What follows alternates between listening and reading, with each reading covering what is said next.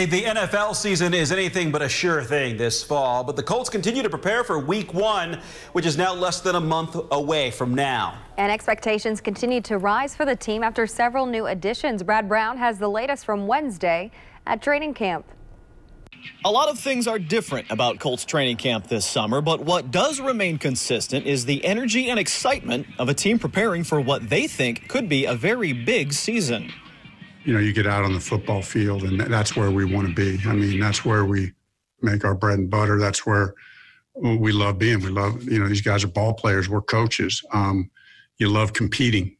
You know that every part of the preparation is important. The meetings, the lifting, nutrition, every aspect of it is all part of the process, and it's fun in its own right, but there's nothing like being on a football field. The addition of quarterback Philip Rivers has clearly changed the dynamic of the Colts offense. The 38-year-old has spent the past several weeks getting acclimated with his new teammates, and it seems to be going quite well. Being at a new place, in a new environment, new teammates, going against a different defense in practice every day, that certainly probably has, kicks it up a little bit, at least early in camp. But I do enjoy competing. I think that would be on the short list of the reasons why you still play, is just that love to compete. And, I think we're off to a good start. It hasn't felt like the fifth day of practice. The defense has gotten some new leverage as well. DeForest Buckner is getting all-pro level buzz as he gets set to make his Colts debut. Every year I come in and I play with a chip on my shoulder.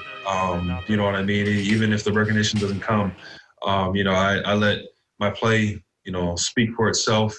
I put up the numbers over the past couple of years, and I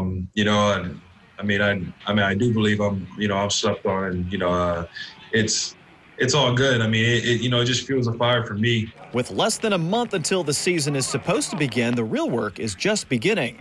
Every single play, you got to go in with a focus and a mentality in order to be able to perform at a high level. Once that play is over, you just think about how much fun you had on that last play, and then when the next play rolls around, it's time to lock back in again.